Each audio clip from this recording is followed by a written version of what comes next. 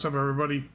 If your Miles Morales for some reason is stuck in a language other than what you want, which is apparently a common issue. For example, mine apparently got stuck in Polish or something. I don't know how it happened, but if that's the case, if you go into regedit registry editor, go to HKey current user software, and then find your Insomniac games. You should have a folder for Miles Morales.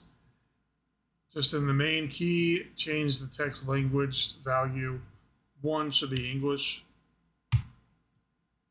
Close all that crap out, and then open the game again.